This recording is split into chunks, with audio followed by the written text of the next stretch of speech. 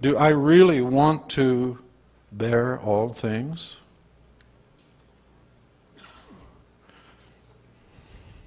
That's a challenge, isn't it? That's a challenge.